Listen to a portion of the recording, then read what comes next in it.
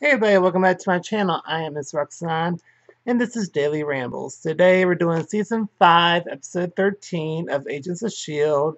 called, I'm going to try to say this name, but it's like Principia, I want to say. So we start off with a therapist talks to Andrew, the striker kid. Um, yeah, I probably should have looked up the actual name, but anyway. So they talk about his how his brain's kind of loopy and stuff. They want us to date the shit out of him, literally just to date him until he can't recognize anything. But he remembers everything and knows his kid and the address and all this other stuff, and literally stabs him with a pin. And then people take him out. And then we cut to where Simon treats Yo-Yo. And Mac is overcompensating by trying to. He's being kind of needy.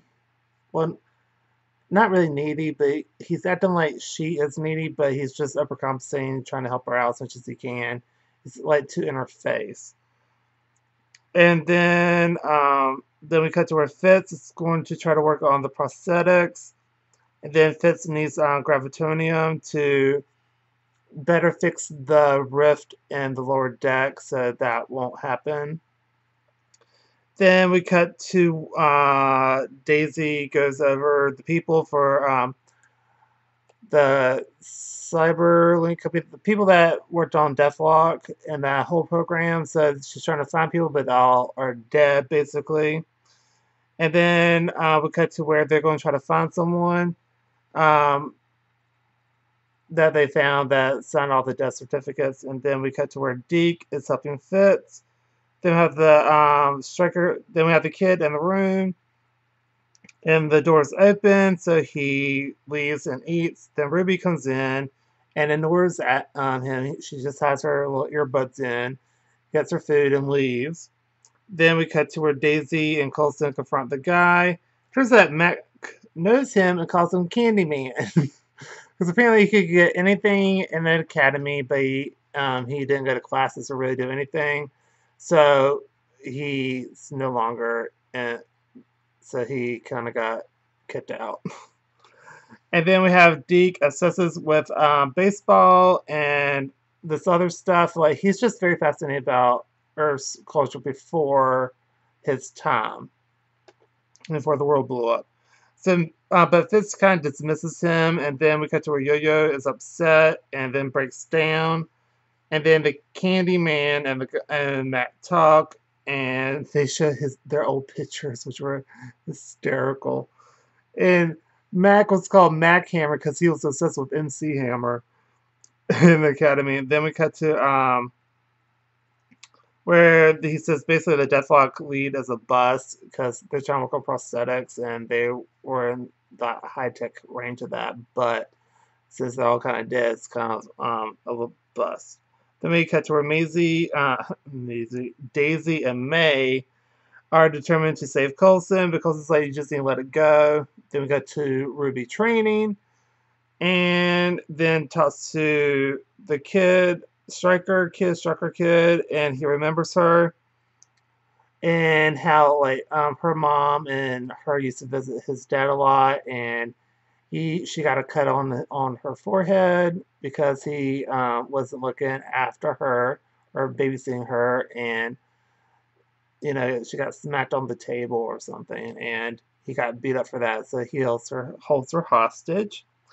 Then the Candyman wants a guy's help to help find the gravitonium, and basically said they put it on a cargo ship, and it just disappeared.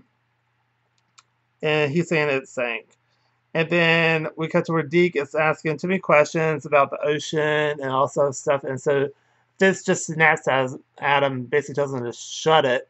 And then Deke snaps back and leaves. And then we cut to where Simmons kind of calms Fitz down. There's a beautiful sci-fi moment, Fitzsimmons moment. Then we cut to where General Hale comes in and talks to the Verse Striker kid about what's happening and what she wants from him.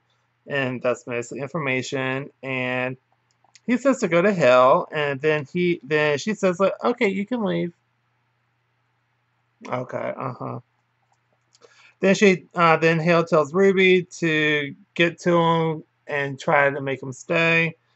Then we cut to where Deke eats a Twinkie, and then he sees his mom and tells him that, oh, you like Daisy, ooh, kind of like, and he's just like, Mom, Mom. Then she tells him to walk away, and then a Cree kills the mom and she disappears, and then he kills the Cree and he disappears, and then Simmons talks to him and calms him down, and then basically talking about space and stuff, and then Dee figured out about the ship and says that the ship could be in space because if a lightning struck it during a storm, it could float up, and basically that's what happened. And so they found the ship in the sky, and it's just like the most crazy thing ever. And then the Striker kid had a dream, a really nasty dream.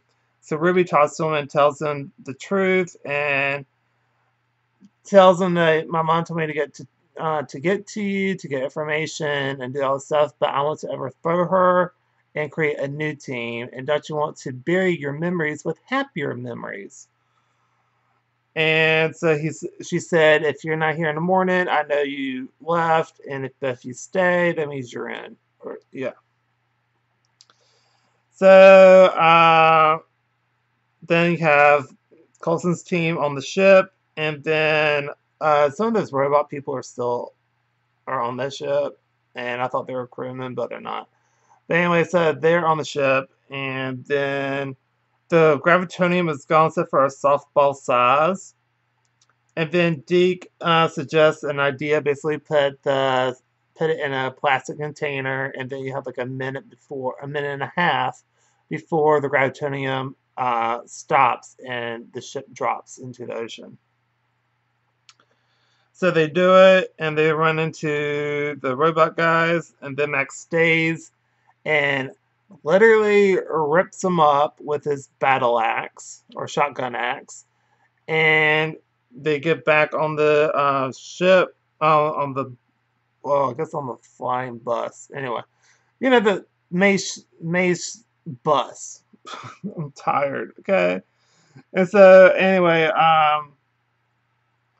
the ship drops, and then we have Hale knows about Shield getting the gravitonium, and then the Candyman is leaving, but says he'll do more research on the Deathlock program and see if he can get some more research. And then Deke overheard Simmons say a phrase that his mother used to say. And so he makes the connection that is his grandmother and that this is his grandfather, because when the teen he gets like kind of flabbergasted when he talks to Simmons when he overhears that phrase that she said. And then when the teen comes back, Coulson gives Fitz the gravitonium and tells Deke, like, coming or what? And he says under his breath, like, I'm coming, Grandpa. And then we cut to where Mac got beer for Yo-Yo and robot arms from the people. And then the Strucker kid is in, and then Creole is also at the facility training. And then Hill talks to Ruby, like, how'd you get him to stay? And she said, I told him the truth. And that was the episode. I would give this an A+. I kind of like how Deke is actually a pretty smart person, but he's just so kind of dumb with Earth-related stuff just because he doesn't know about it. He doesn't know about baseball. He doesn't know about the ocean. Doesn't know about these certain things. But he still has a good mind. So I just found that kind of ironic. But anyway, I really, really liked this episode. I thought it was really good. Like I said, I give this A+.